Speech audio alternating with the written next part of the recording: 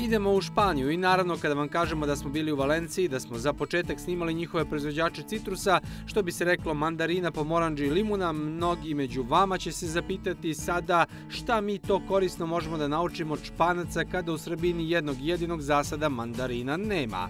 Međutim, u nekim stvarima nije bitno šta je u pitanju nego princip, tako da ćemo pre nego što pređemo na papriku i paradajz, što je ekstra aktuelno i kod nas, pogotovo ako smo ikad zamišljali da ćemo izvoziti za Evropsku uniju, da još malo objasnimo dva principa ovde. Prvo, kako funkcioniše prodaja voća, a ovde se proizvede doslovce 100.000 tona citrusa pod 1, a pod 2 zanimljivi su ti trendovi što se tiče cena voća i uopšte. Cena voća neverovatno zavisi od sorte i da nije tako, ne bi Camilo Artez uradio ono što je uradio, a to je da prekalemi i to u 2 godine, a čuli ste u prošloj emisiji kako, ceo celcati voćnjak pod novim sortama za koje je platio 21.000 evra po hektaru samo autorskih prava. Dakle, nije toliko platio sadnice, ni kalen grančice, nego samo pravo da uvede novu besemenu sortu mandarina. Well, some of the citrus growers, they are part of cooperative. They sell their production through these companies.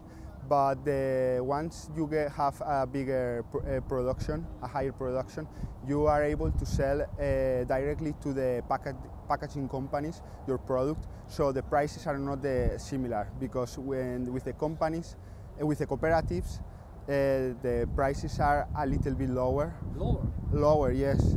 Because all the cost that they have to afford, all the cost of packaging the fruit, sending to the market. So unfortunately, sometimes the price is a little bit lower.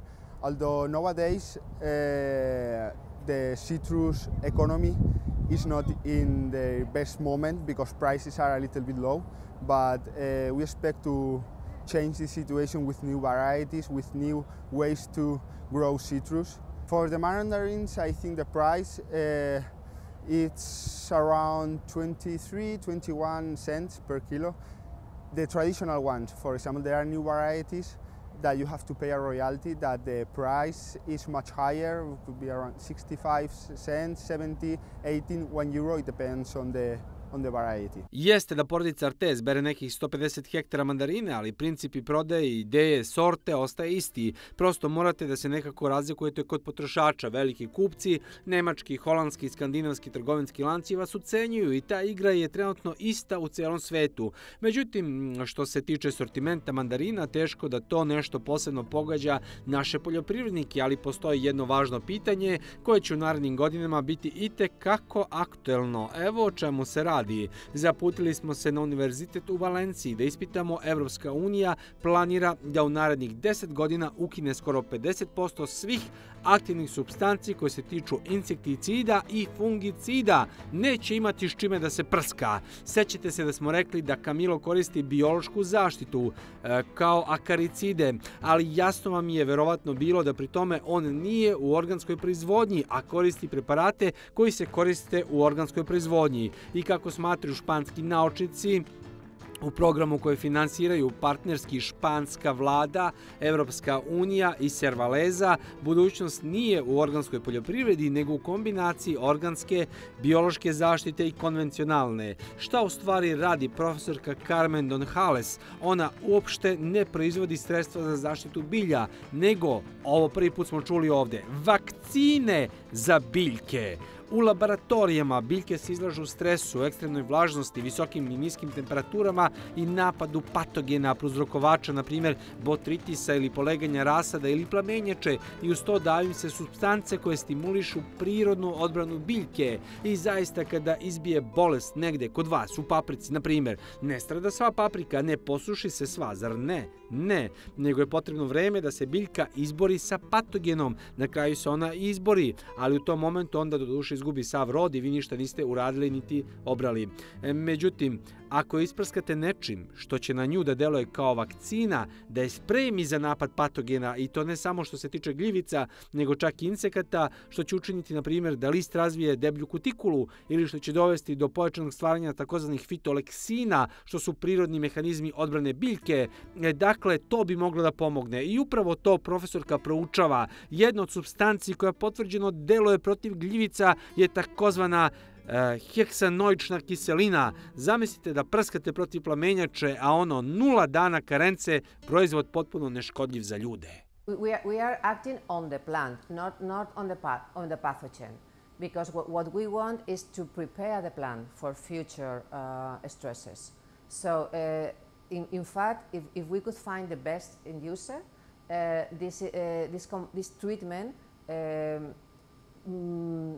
will allow to get plants stronger, even more productive, because they will be ready for a best response. So even we can find, we can get both effects. Oh yes. We have demonstrated that some carboxylic acid are effective in this kind of treatments, and also we. Is it 100% effective or it's not 100%? Is it like a fungicide or it's? It's almost like a fungicide. We are studying at the lab level. I mean, to develop in very optimal conditions to demonstrate that it's effective.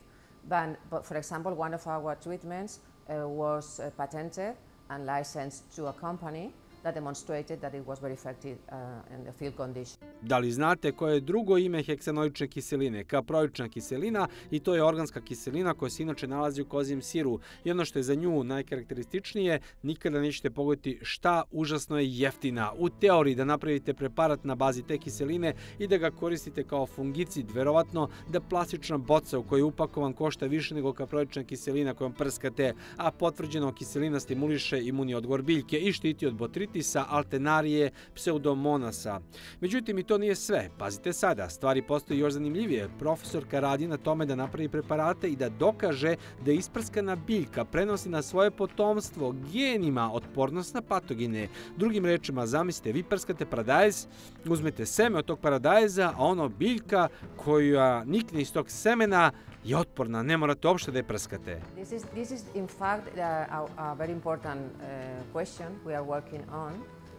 Because the idea is that to demonstrate that our treatments are producing producing changes in genes that are essential for plant protection, and these treatments allow to get a mark, epigenetic mark, what means that gene is prepared for more effective expression. So if these genes are transmitted to the next generation, that would be great.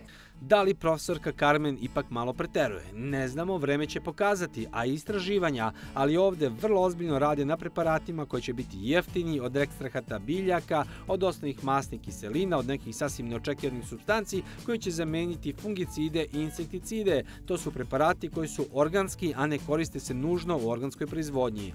Kako će sve ovo da se završi, iskreno ne znamo. Ako to stvarno radi, ako stvarno uspeju da sve to pretoče upotrebljive preparate, a delom Servaleza tvrdi da je uspela, to će biti prava revolucija u zaštiti bilja. Jeftini preparati bez karence, san svakog voćara i povrtara.